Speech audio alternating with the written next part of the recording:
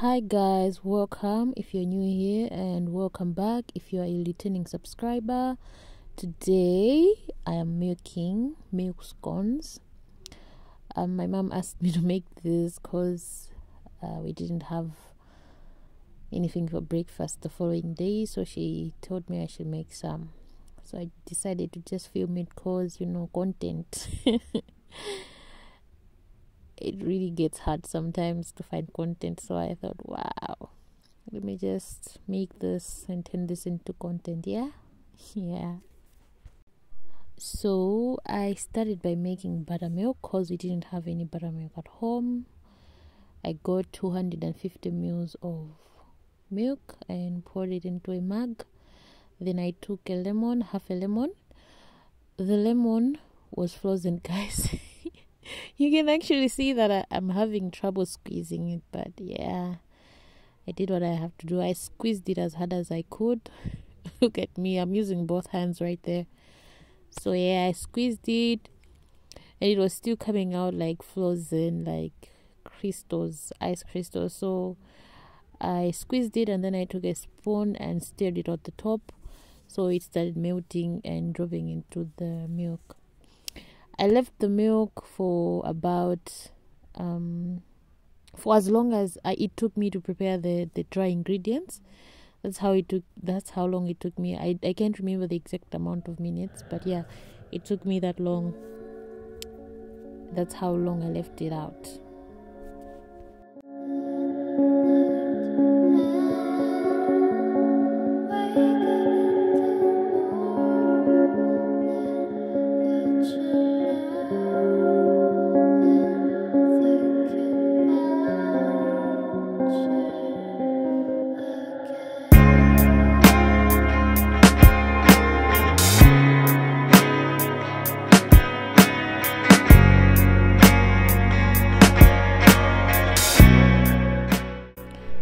For the dry ingredients, I had 2 cups.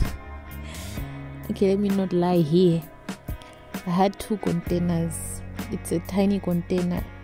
I don't even know how many meals it is, but yeah, my ancestors told me that it was enough because it was the size of a cup, and I eyeballed everything. Most of it actually. And then I took teaspoon of salt and 2 teaspoons of baking soda. I poured it into the, what's that thing, colander? Sieve, not a colander. Yes, the sieve. I put it into the sieve and then I sieved it all together. I'll say you're the destiny. Please don't guarantee future. Nothing's wrong and right. So the flour is kind of heavy in the sieves. I knew that if I shake it, I'm gonna make a mess. So I started with a spoon. I stirred it, and then I sieved. I used my hand to shake it too. Yeah, I held it by its handle and shook it until it was done.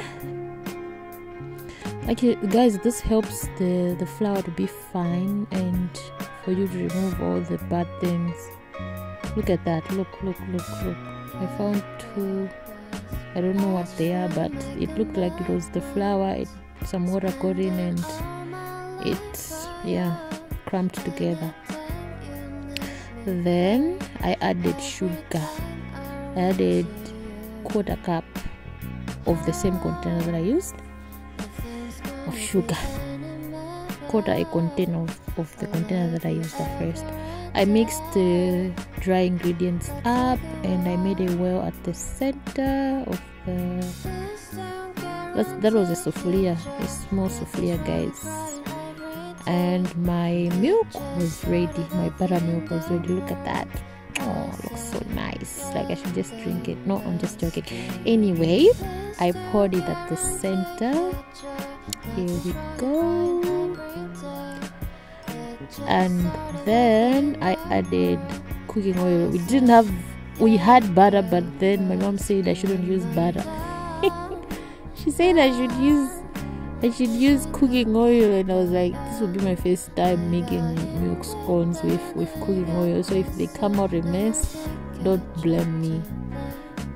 Here I am pouring the cooking oil, and then I went back to pour out, because I poured a lot and I was like, this is too much, it's gonna be watery. So I took some out, and then I poured the rest into the center, and then I added 2 eggs, 1, 2, beat them, a bit, and then I added them onto the center again. Right there, look at me. But why was I delaying anyway? That's me beating and pouring it into the center. Can you pour faster, please?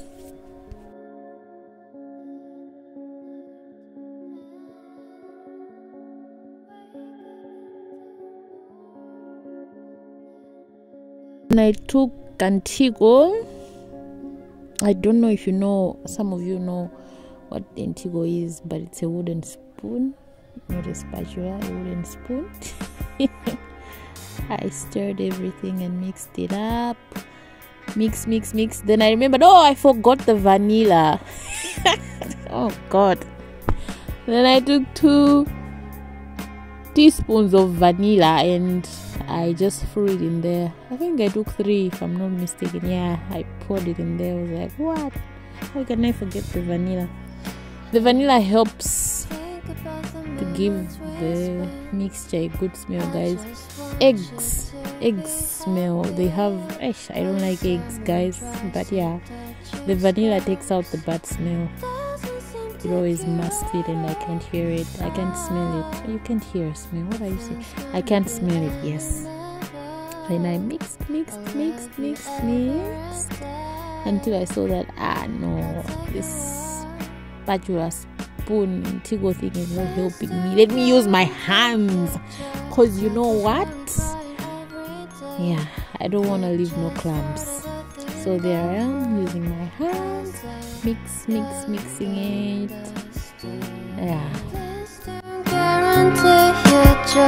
Nothing's wrong and crying every day. It's just sort of a thing in the world. I'll say you're the best moment.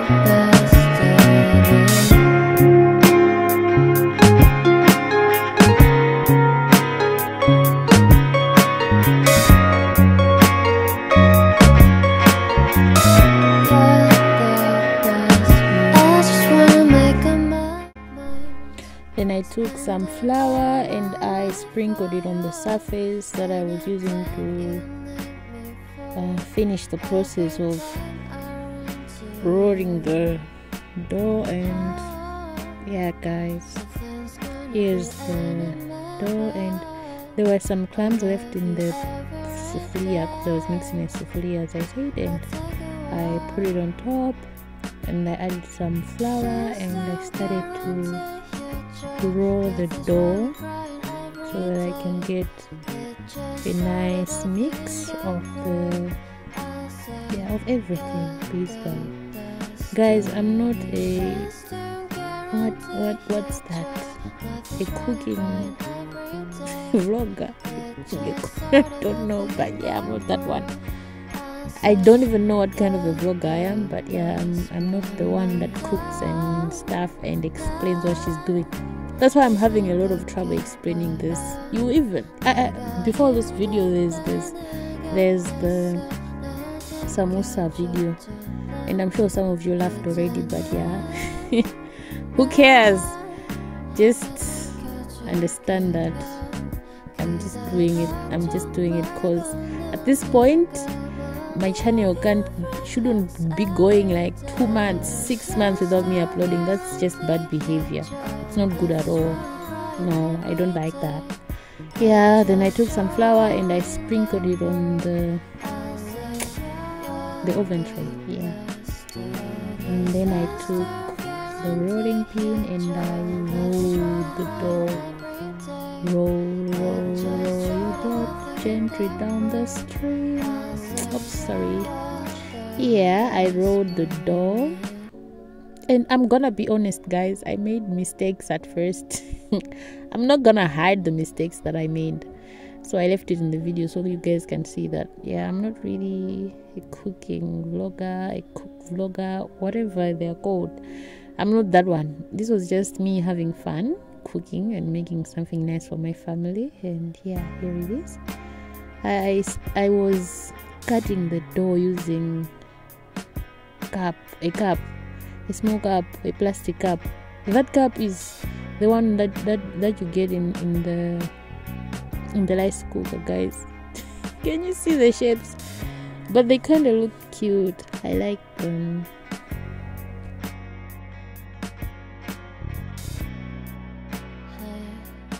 Think about the moments we spent. I just want you to be happy. When someone tries to touch your scars, it doesn't seem to cure at all. Now this is where my troubles began, guys. This dough was trying to make me look as if I've never baked milk scones before. And guys, I was like, you know what? I'm not scared of you. So I just took out the first 3 and yeah, they were kind of ugly, but who cares? And I rolled it again because I didn't want imperfect scones.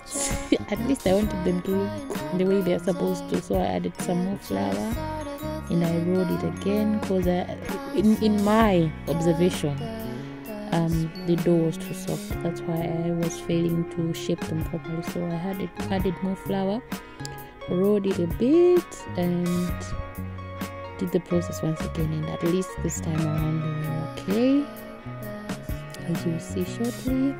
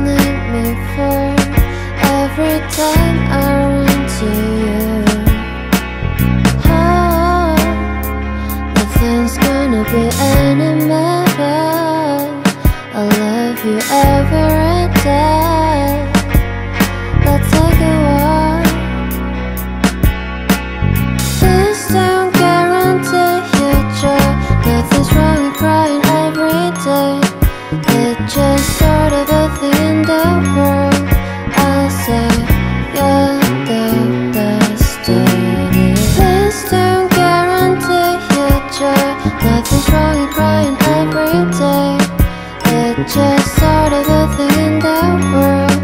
I'll say you're the best moment down.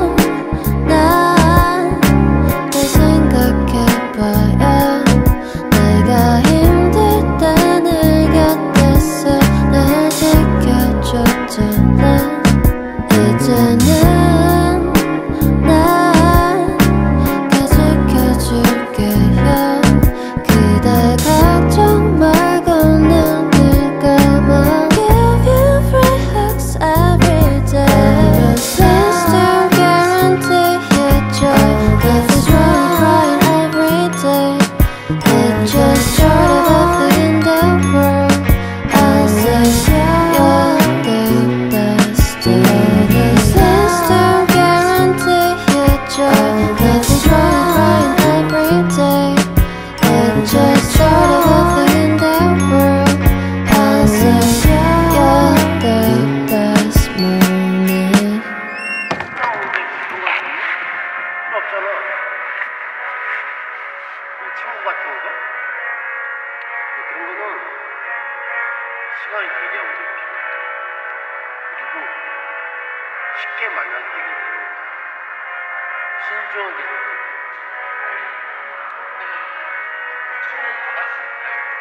아니 강아지야 강아지.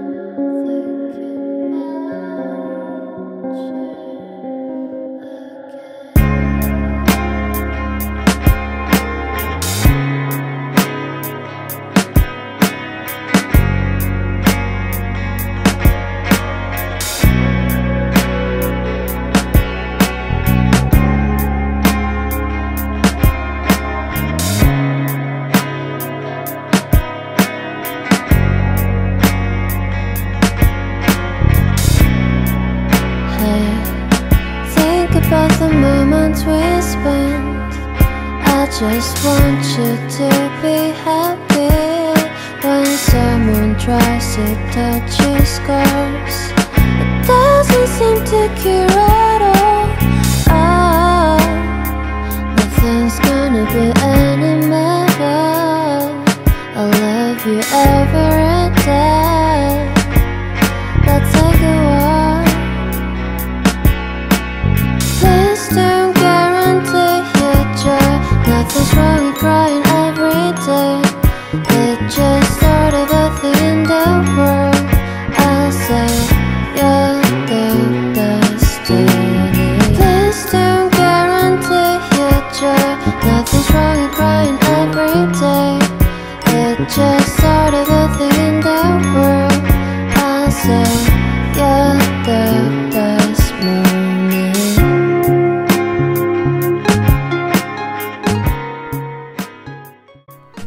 Please note the change in lighting is sponsored by my phone running out of battery.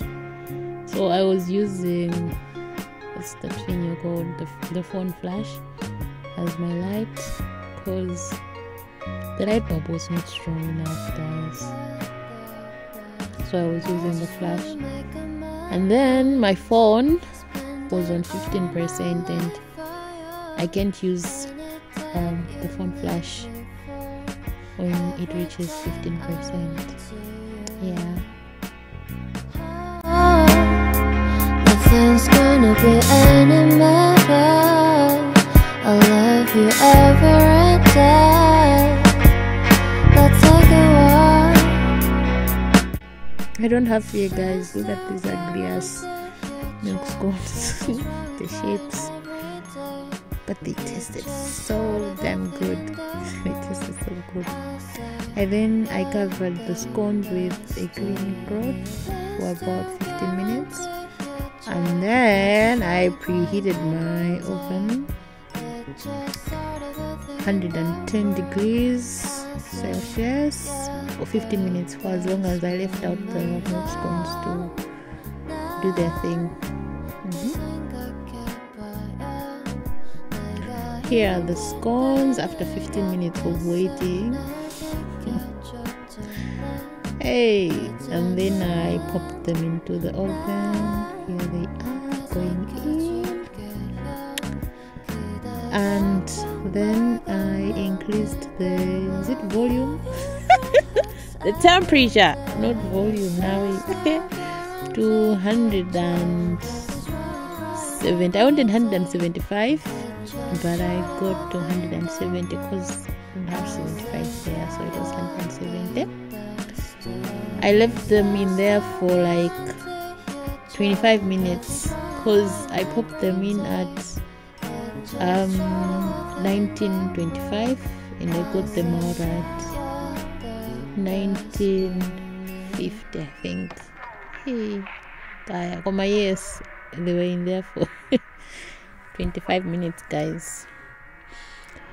And then I remember that, oops, silly me, I forgot to glaze them with eggs. So I just took some butter and I quickly did my thing before they cooled. And look at that, they are changing instantly. They look as if they are dressed That time, look at them. The others that have not been covered, they look like they are naked. At least these ones look dressed. They look okay.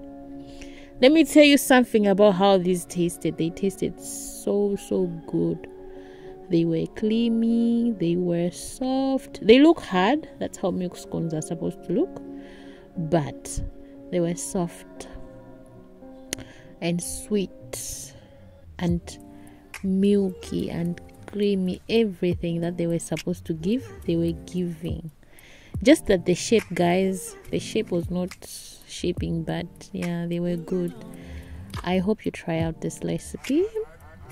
From me to you with love. Thanks for coming by. Thank you. Don't forget to like, share and subscribe to my channel. And you can also ask for recipes if you want. I might try it out. Look at that. Look, just look. Oh, wow.